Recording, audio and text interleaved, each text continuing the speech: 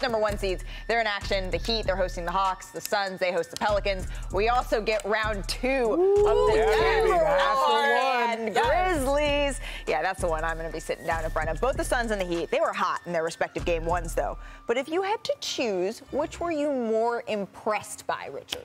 Look, I think the Pelicans are a better team, and we've been sitting here talking off break. But I think the Miami Heat, they came out and sent a message because that East was so close all year long. Yeah. There could have been 4 teams that were the #1 seed. They earned the #1 seed, and then they came out, and that Atlanta Hawks team, the way they shut down Trae Young, that was beautiful. It is not easy to do, especially in these moments where he thrives and plays his best basketball.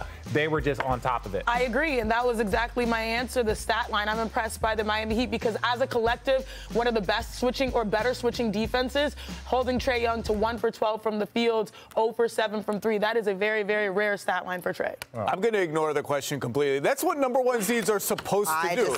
They're supposed to beat teams that come out of the play-in tournament by a lot of points at home. I'm going to spotlight a player whose performance impressed me.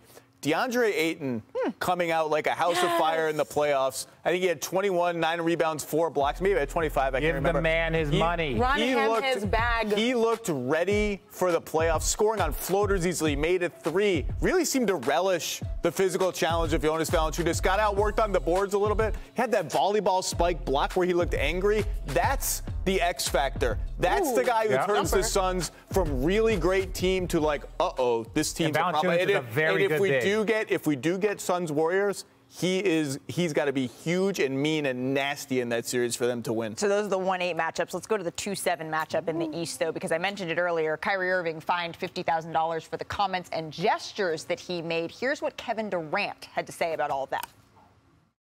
You think he enjoys playing that role, like the villain role where everybody's coming at him like that? I mean, everybody got different moves. Some days he might be up for it, some days he might not. You know? But he understands what this job entails. You know, we understand what this situation is. You know, he might not be in the mood for it next game. Who knows?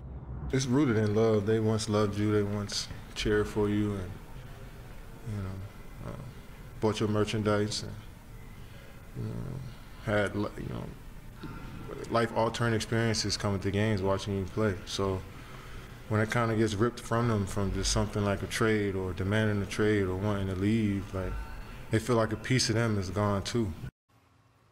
I was very deep and philosophical of Kevin Durant. What did you think of that, Zach?